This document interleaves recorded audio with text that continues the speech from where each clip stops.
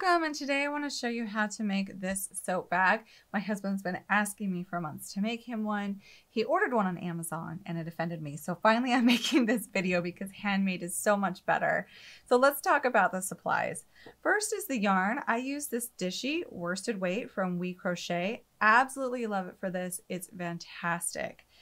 And then you will also need some scissors, of course, a tapestry needle. If you lose your needles a lot, I suggest a needle holder. This one is from Crochet. It helps me keep my needles in a place where I don't lose them in the couch all the time. Then, of course, you will need a crochet hook. I'm using this eye hook from Crochet. It is the streamlined swirl, and this is the cookies and cream version. Each one's unique, which is why I love them. And then also, if you want to make this eye cord, which I adore, this is the Lucite fork from Crochet as well. And all these links are in the pattern and on my blog. This is so much fun for making the eye cords. All right, let's get started. Now, if you love handmade soaps like I do, they come in a variety of sizes.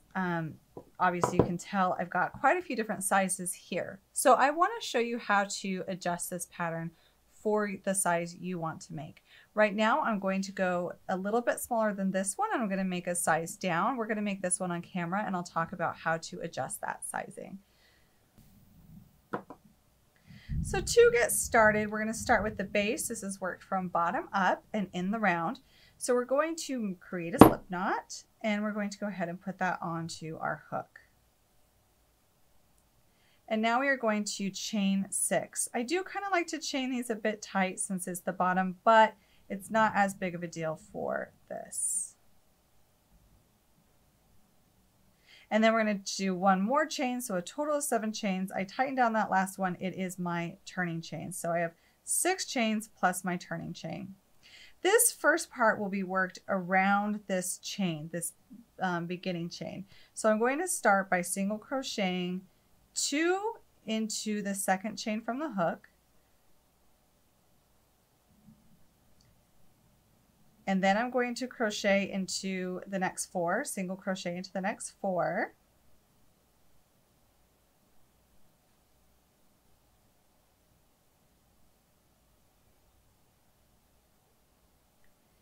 And now in this last chain, I am going to single crochet 4 stitches into that last one.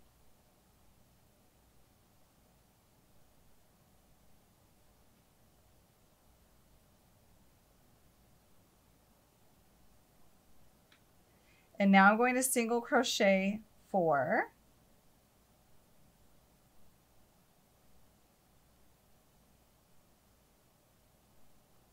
And now I am going to go back into my very first stitch. So the stitch that we already single crocheted 2 into, and I'm going to single crochet 2 more. And then I'm going to join to the very first stitch in this round. So what this has done is it's created an oval shape, and now we're going to work around this again for round 2.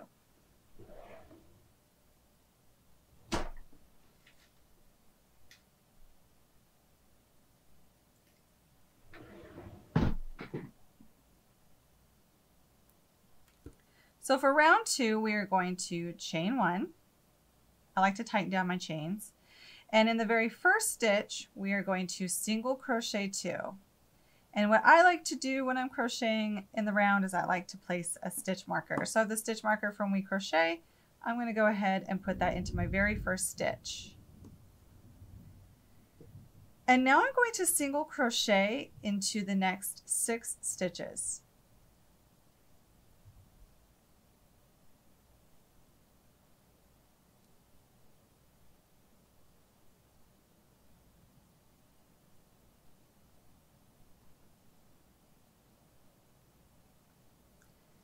And now on this edge, I'm going to do 2 single crochets into the next 2 stitches. So 2 single crochets in this one, and now 2 single crochets in this one. And now I'm going to single crochet 6.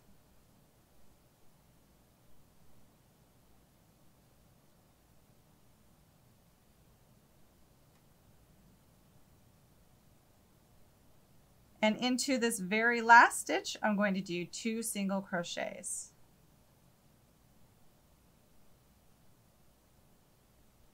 So now we have 20 stitches total, and I'm going to join to the first stitch in the round.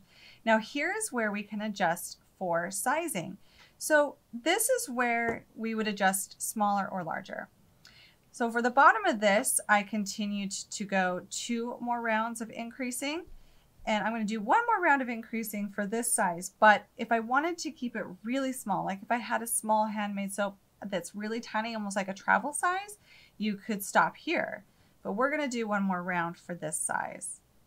And a chain 1, and then we're going to repeat kind of what we've done before. We're going to do 2 single crochets into the first, mark that first stitch,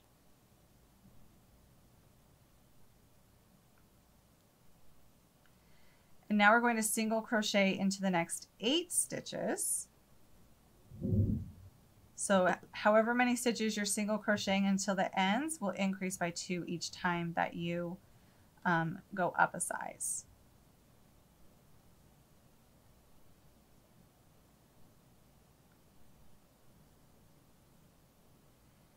And now I'm going to single crochet 2 stitches into the next 2. So I'll go 1, 2 into that stitch, and then 1, 2 into that stitch. So we're just increasing on the ends, on the sides here. And then I'll single crochet 8.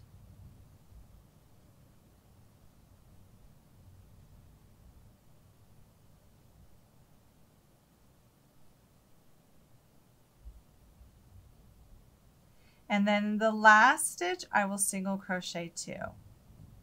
And then I'm going to join.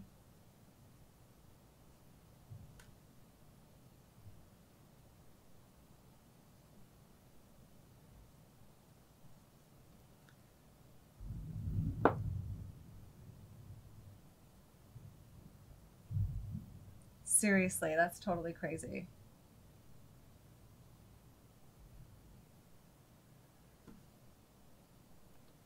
Now, if you want to, before we continue on, you can weave in your beginning end just because it's a bit easier right now before we start building the sides of this bag. So I'm going to go ahead and do that now.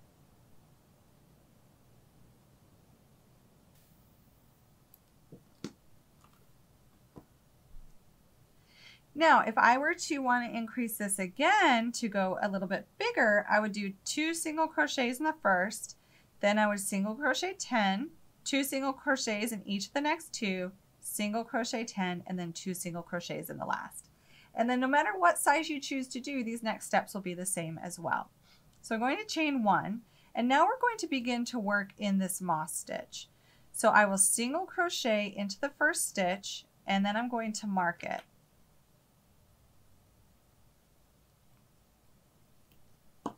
And now I'm going to chain 1, skip 1, single crochet. And that's what we're going to repeat around. We're not increasing anymore. So I chain 1, skip 1, single crochet. And we're going to do that all the way around.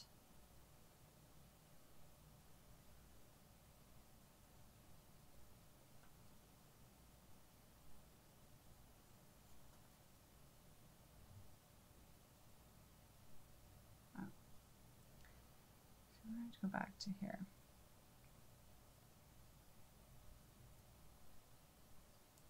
And now we're going to chain 1. So single crochet, chain 1, that will be our repeat around. We are not increasing. So I'll skip this one. I will single crochet, chain 1, skip 1, single crochet, chain 1, skip 1, single crochet, chain 1, skip 1, and we're going to repeat that all the way around.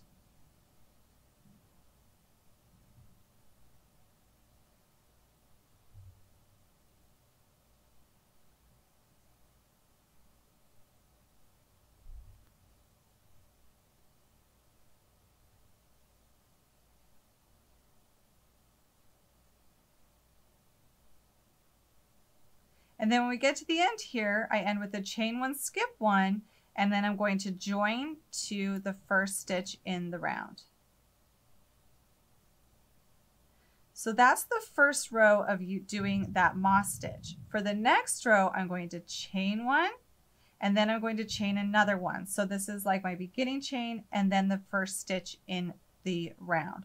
So I'm going to skip this first stitch, and then I'm going to single crochet into the chain one space from the row below. I'm going to go ahead and mark that first chain space so I know where to join when I come back around. So now I'm going to chain one, skip one, and single crochet. And when you single crochet, you're single crocheting into the chain space. So chain one, skip one, single crochet. We're going to do that all the way around. So I've put my soap in here to see how I like it. I think this is great. I have done 18 total rounds after the increasing. So 18 rounds of this moss stitch. So I like this length. I'm going to go ahead and fasten off here and weave in my end. Of course, I love to do somewhat like the invisible join where I go through the top V part of this first stitch of the round, and I'm going to pull it through. And then I'm going to go back down into the center of the previous stitch. And once you do that, it kind of makes a mock stitch on top here, and you can't really tell where your join is. So I'm going to weave in my end now.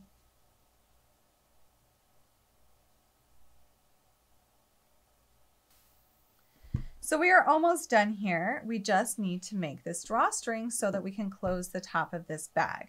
Now, in order to do that, I'm going to use this fork. I'm going to place the yarn through the front, from the back to the front of that.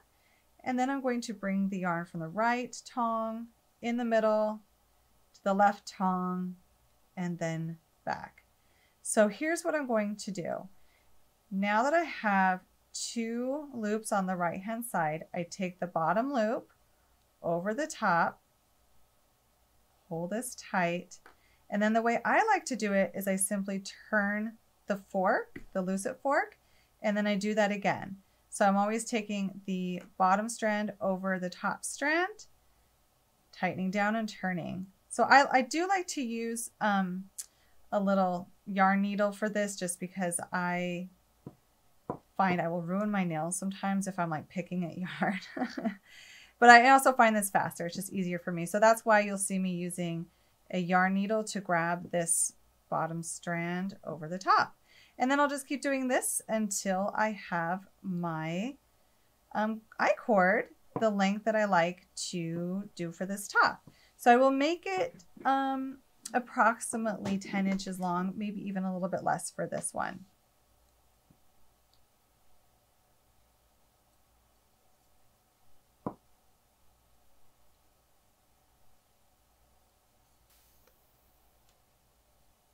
So here's a little bit more of this I-cord in progress.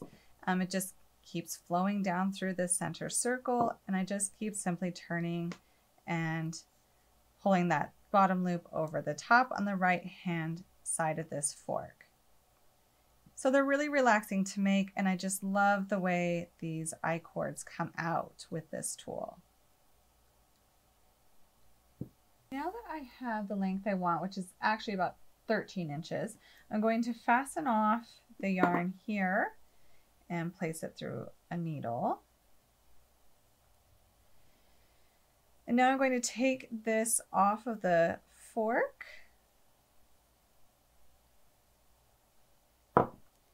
and I'm going to go first through this side and kind of tighten this side down, and then go through the next loop, and that will finish off the I-cord. Now I have 2 ends. Here's what I want to do before I join this. I want to weave it through the second crochet row down from the top on one of the sides. So I'm just going to weave in and out of every chain space and pull that I-cord through.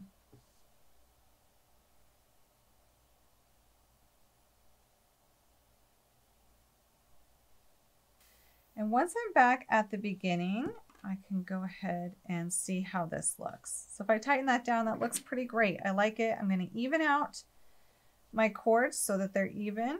Pull this through a little bit more. There we go. And then if you want, you can place a bead. I have these beads left over from another project that I picked up on Amazon. This isn't a necessary step, but it is kind of nice for tightening down this I-cord. And also it's a great fun detail.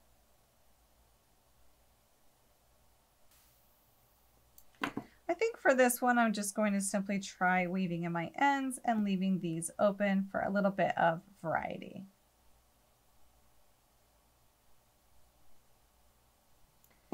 And now I'm going to take these two ends and I'm going to create a knot so that that bead can't come off and the bag can stay closed.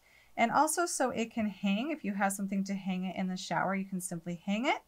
And then this bag is reusable, washable, and it also helps keep your soap lasting longer, especially with those handmade soaps. We want that. So I can still undo the bag and place a new soap in and then tighten it down when I'm ready for using it. I absolutely enjoy these bags. I really hope you enjoyed this project as much as I have. It's really quick, fun, and easy for your home or even for a nice handmade gift with some nice soaps. Come on back really soon for my next project and be sure to hit that subscribe button on this channel as well as using the hashtag BriannaK Designs on social media so I can see what you make. Until next time, I'll see you soon.